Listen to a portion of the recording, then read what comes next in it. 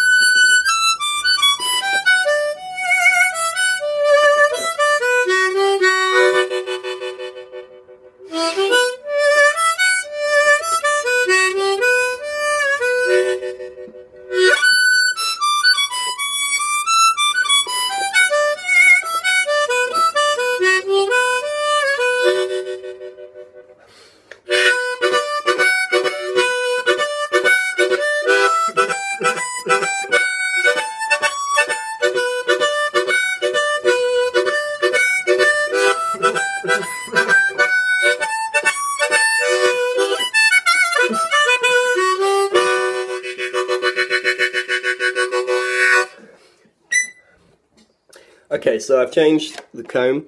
The first thing you notice is it looks really cool. The kind of shiny red aluminium against the stainless steel is a nice combination. I think it looks better than the original. As far as the sound goes, not a dramatic difference.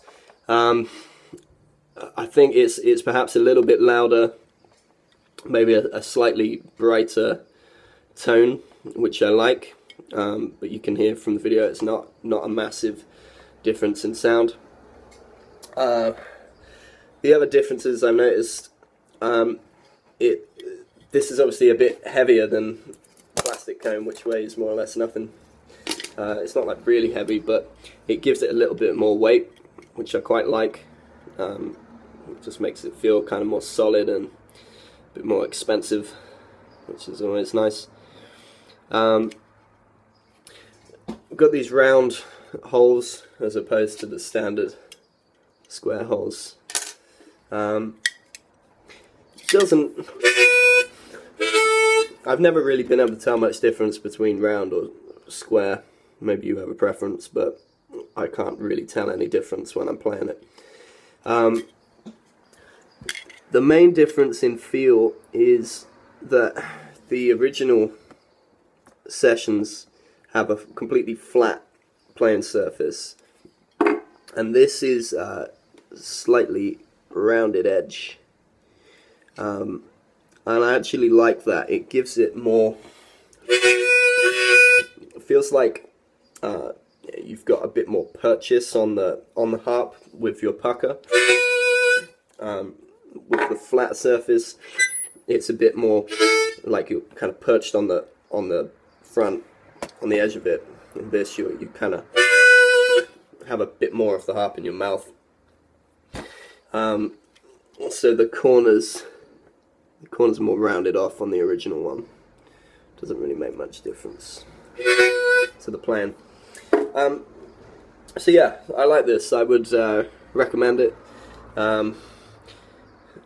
The main thing is it just looks really cool, and it gives it that extra bit of weight. It makes it feel nice. And like I said, it does make a very slight difference to the sound, but don't expect anything massive. So there you go. I'll be back with another video soon. Oh, by the way, these are from Bluexlab. It's bluexlab.com. I don't endorse these or anything. Sometimes I find stuff that I like, and I think you guys might like too, so I thought I'd share it with you. So it's bluexlab.com. He has some cool custom mics and cases and things on there too, so go and check that out. My name's Will Wilde. Please go and check out my band. It's willharmonicawilde.com. And I teach harmonica lessons over Skype. If anyone would like a lesson with me, just send me a message through the contact form on my website. Cheers.